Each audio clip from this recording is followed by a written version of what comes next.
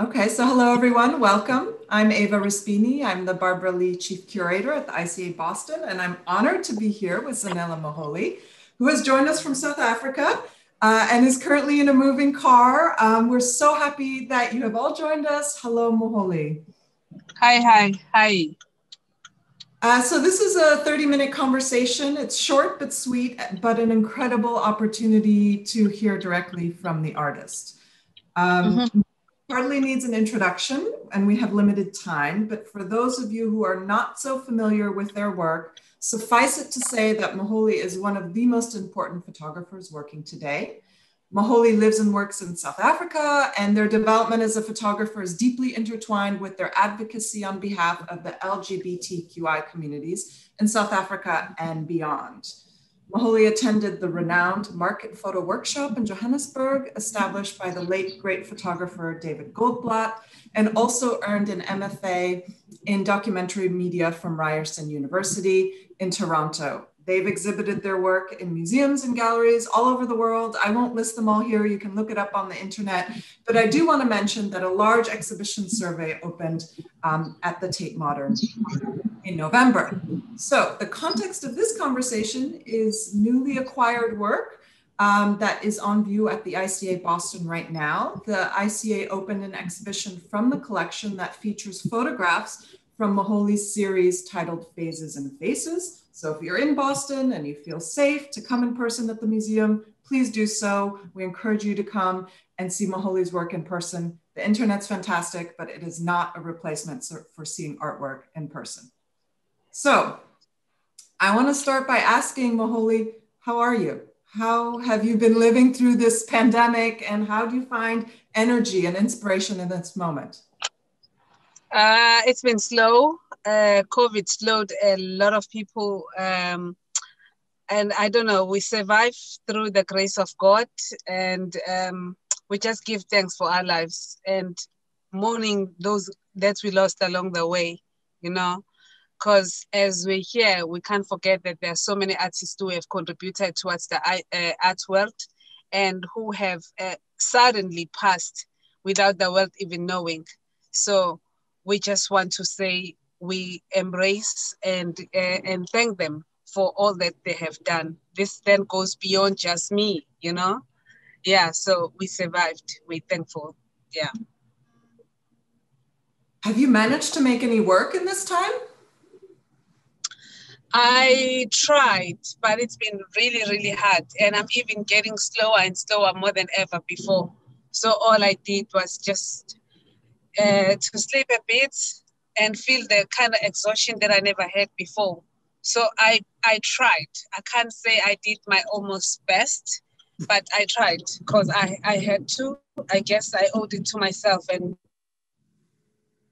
that's acquire my work. So I tried. Out of 9 months, you know, lockdown, I produced maybe less than 20 images.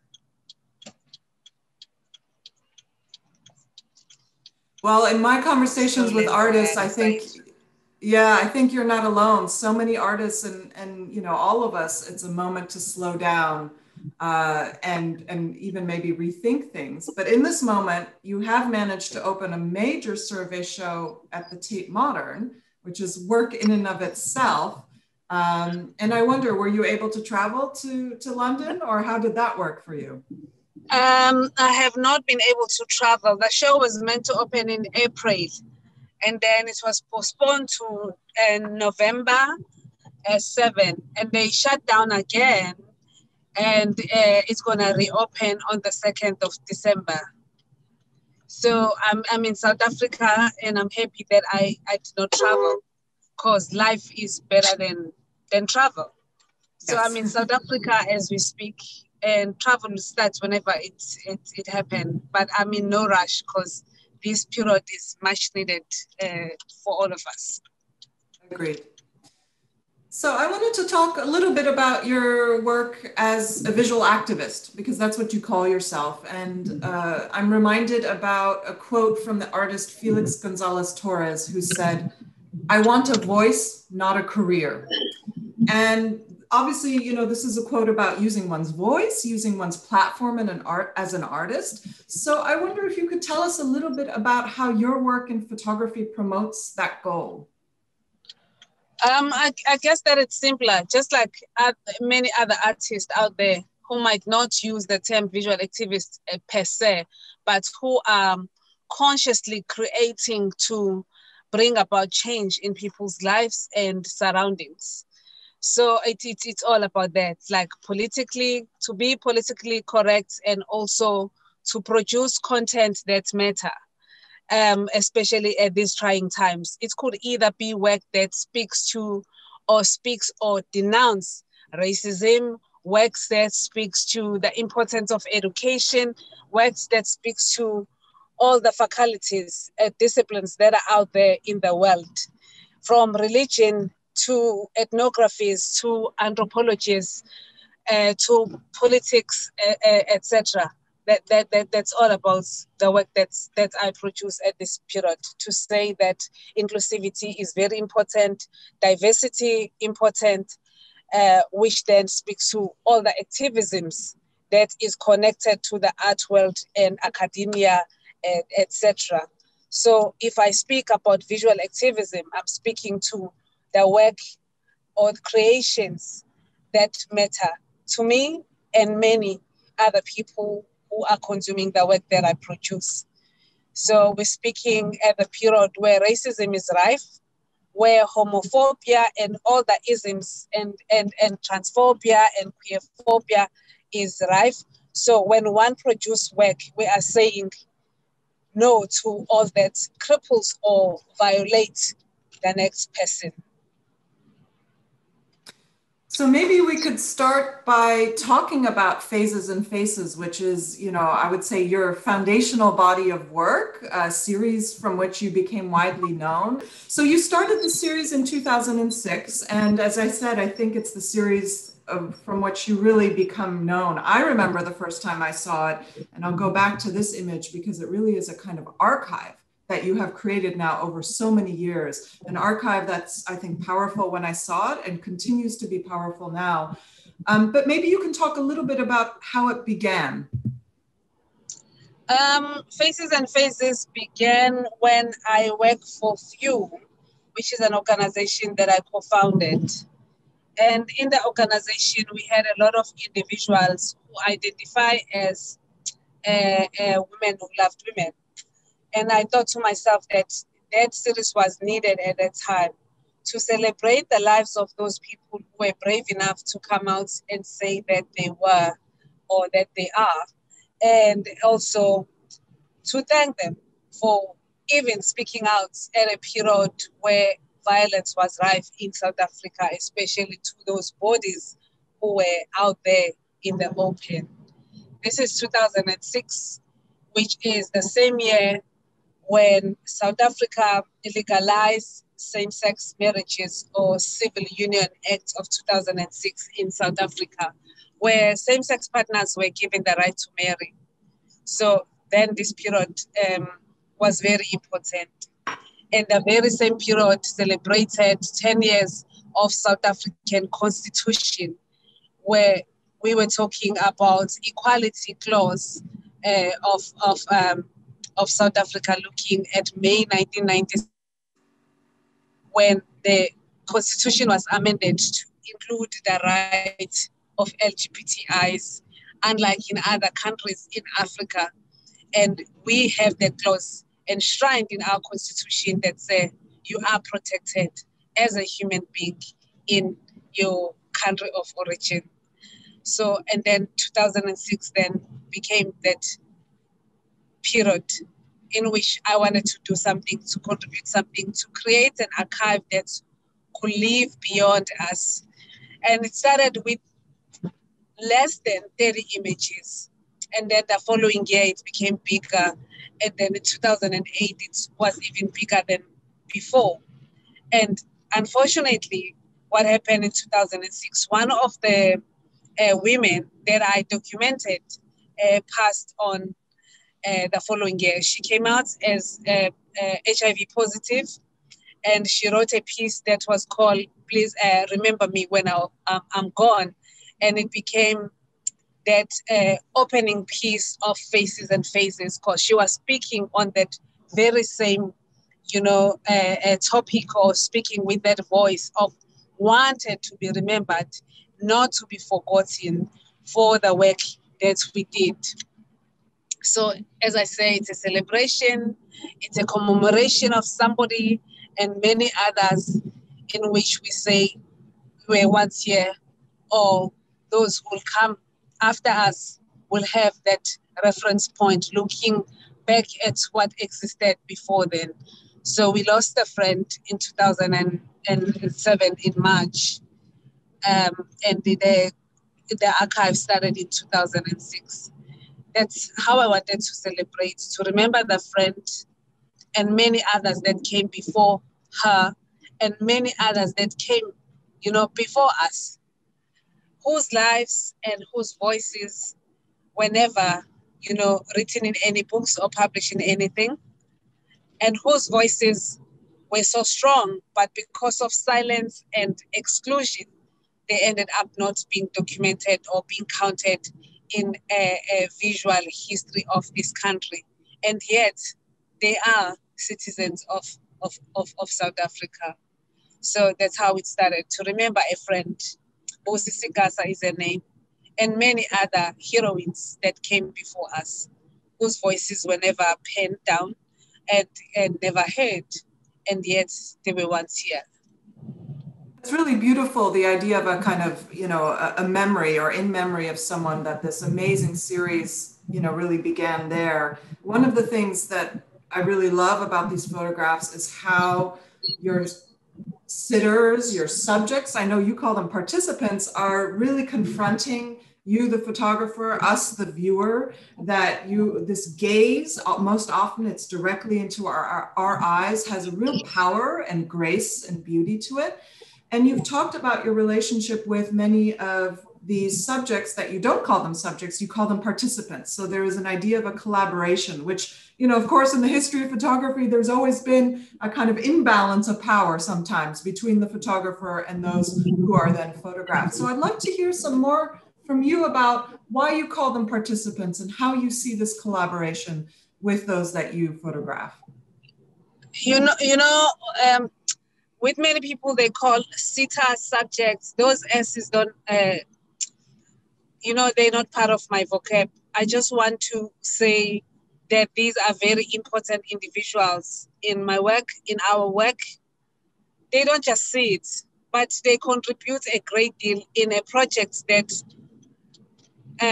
overlive, or that continues. So they can't just be lower than the standard of the photographer. The photographer is being made by them.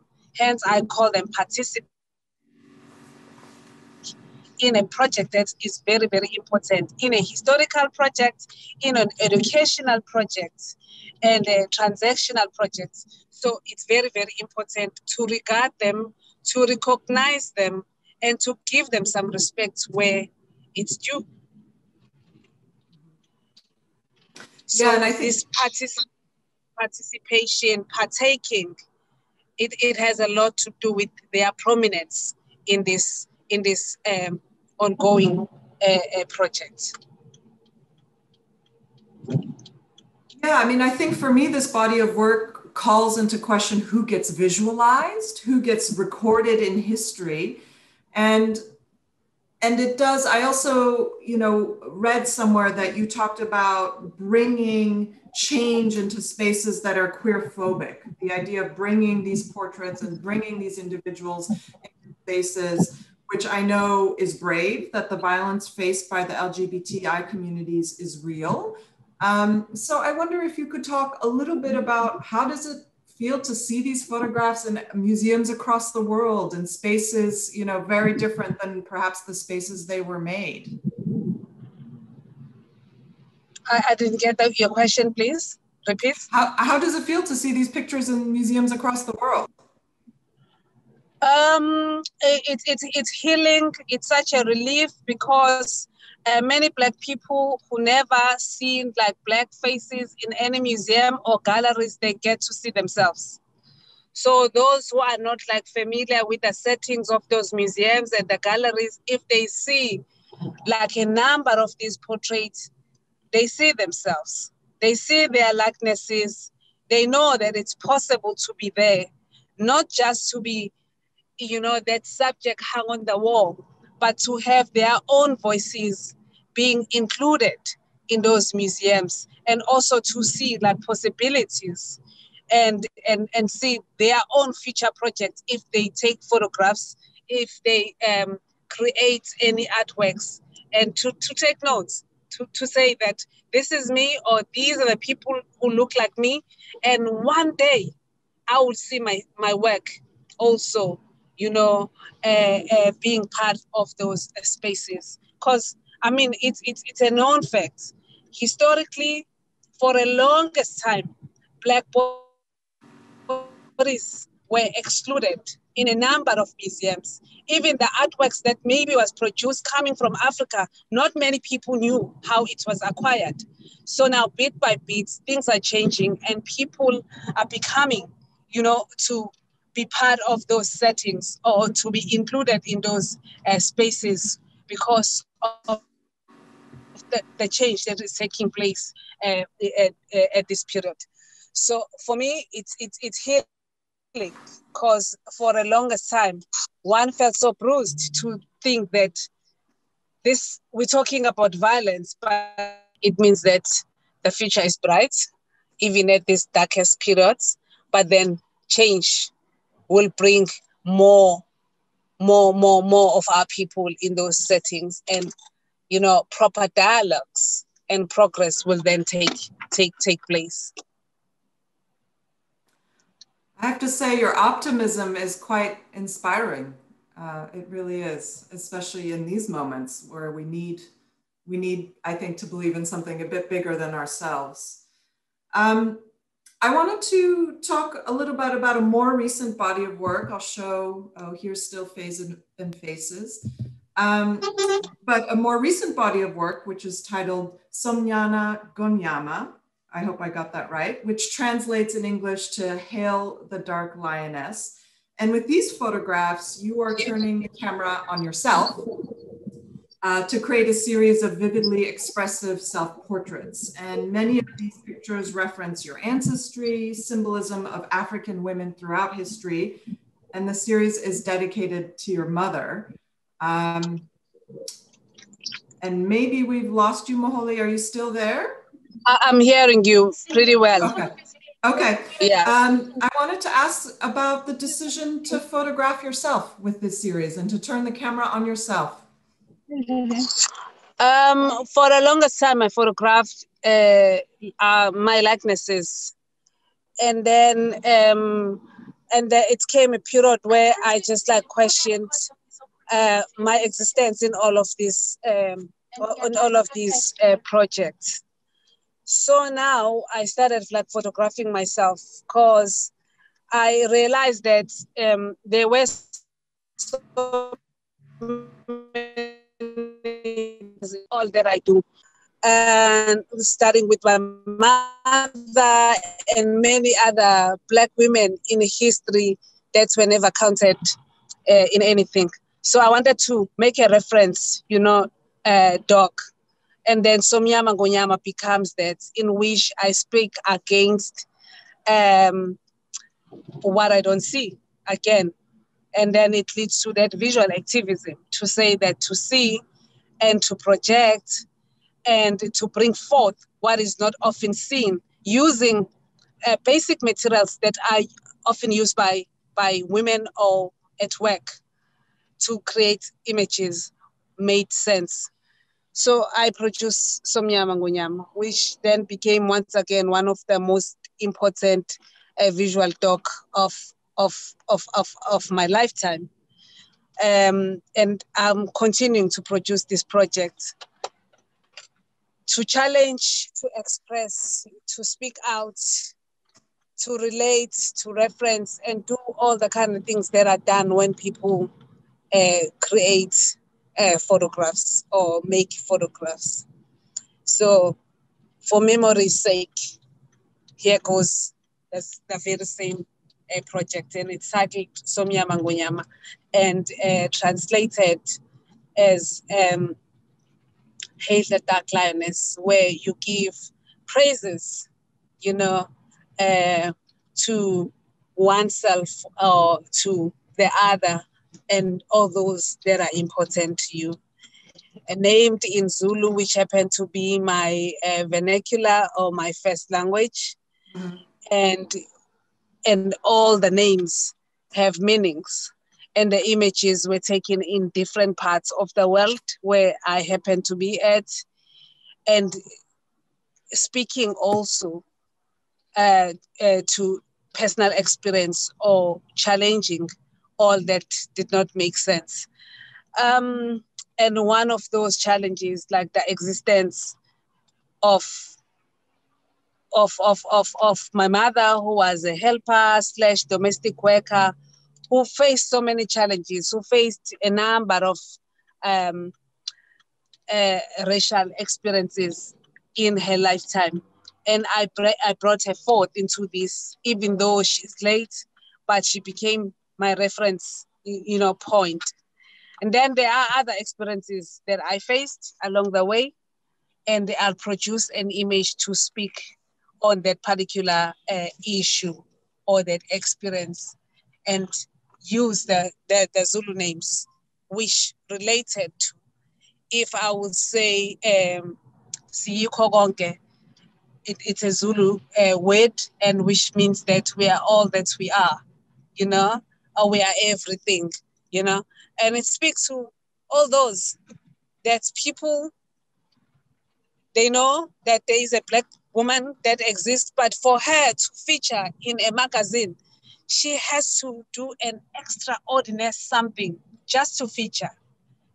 And if there's tragedy, she also featured because people needed something to resonate with or to speak about or to read about. So I just needed to produce those beautiful Black images, use my own body as own subject, not somebody's subject, and start a new dialogue. Why is it important for us to touch on self-representation? What are the politics of self-representations? What is the meaning of self in all of this mess? That's how I did it. I'll travel with my camera wherever I go. I'll be in any hotel room and capture images without using any artificial light or whatsoever. Reflector in my bag, if at all, or use any basic material that is found in those spaces. In that way, it became like successful because there was not much preservative used to make that particular document. But I wanted to speak out. I wanted to make sure that another Black face, another feminine self-person sees themselves in this self-portrait. And now I've started the masculine part that speaks to, the mixed genders in spaces and what people face in their daily lives. And what I could say with Somnyama Ngonyama, it was meant to be for 365 days. I wanted to shoot daily. And daily. At the beginning, I was hyped up, I was excited, I was on it. And it just turned out to be the most unnerving experience ever. I crashed. I had this burnout that I had when I was still active as an activist back then. And I got so exhausted. And for the next maybe like month or so, I won't even touch a camera because I was so exhausted to see the very same self. and to take a lot of images. What I achieved was maybe about like 250 images. I'm still short of 100 plus. Though what has been captured of Somnyama is more than like 500, but due to editing, I had to drop down the number to make sure that it was good images, quality involved, and for me to reach that 365, it meant that it was high quality work that is easy for one to read than to repeat myself. So I'm still going on slowly. And in time, I will get my 365. Well, I love how immediate the photographs are. You know, one that we have on the screen right now. I mean, you talked about this, how you use anything at hand to create these amazingly beautiful photographs. And, you know, here you have a crown made out of clothespins. You have earrings made out of clothespins, a kind of shawl. I don't know if it's a blanket or a garment, but you know, I love how with whatever's at hand, and as you described, when you were traveling, you would just make these pictures, but yet you're able to create these incredibly powerful pictures with seemingly nothing. And to me, that's quite inspirational. And it kind of leads me to my final question, which is about the young people. We have many young people that live in Boston because it's a town of universities and colleges. And there are many queer and non-binary people in our community who want to change the world, who want to see change, and may be frustrated by the trenchant injustices towards people in the LGBTQI communities and people of color. So what would you like to say to those young people who might be with us today who want to see change?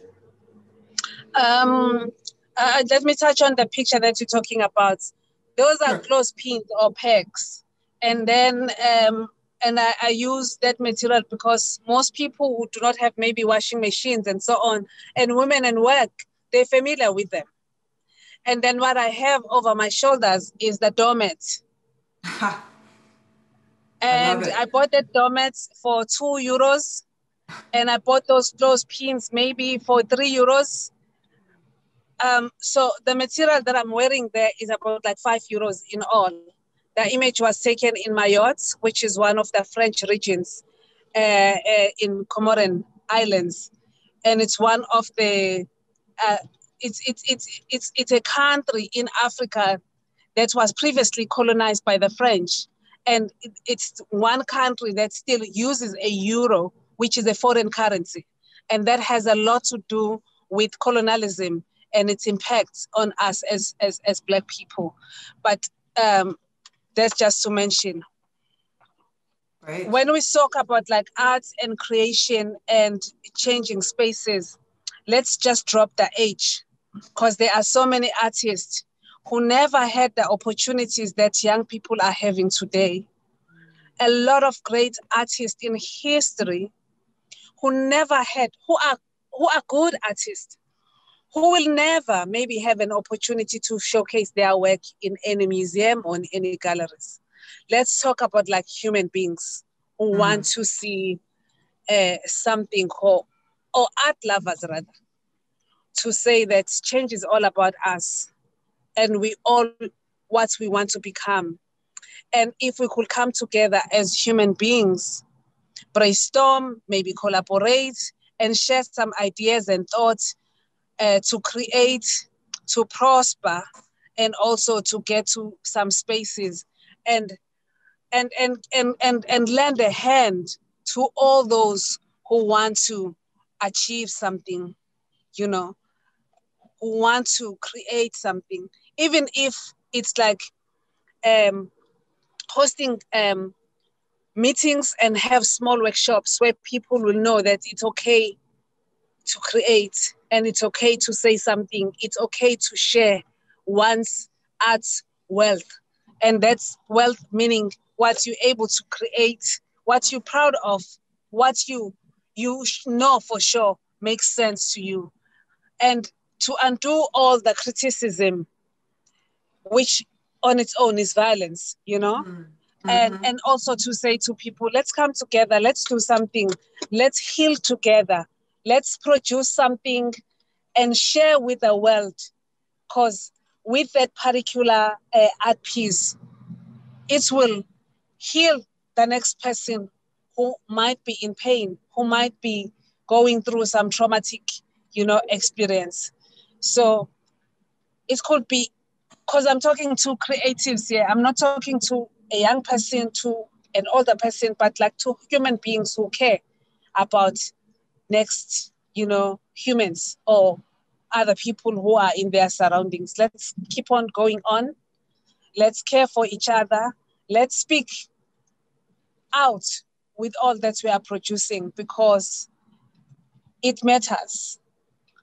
Regardless of how old you are, regardless of your skin color, let's just be sensitive and be sensible, and let's use art, you know, to challenge all the isms, all violence, you know, that is out there, because it's so unnecessary.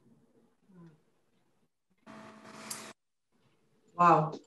Amazing words to live by, Muholi. I think we've come to the end of our talk. I'm going to stop sharing my screen, and if your internet is good enough, I would love to be able to wave goodbye to you and to thank you for your time and for joining all of us today. Thank you so much. Thanks to everyone who's listening. Hopefully one day we'll meet. Yeah, yes. Also to say that I'll be having an exhibition at ISGM in a year from now. And there's a lot of beautiful work that I produced when I was on residency at Isabel Gardner Stewart Museum. So for those who are in the surroundings, check it out. And we'll be hosting workshops, sharing creative knowledges, etc. Wonderful. We can't wait. Well, thank you, Muholi. Have a wonderful rest of your day. And I hope to see you soon. Stay safe and be healthy. Bye. Same to you. Thank you so much. Thank you.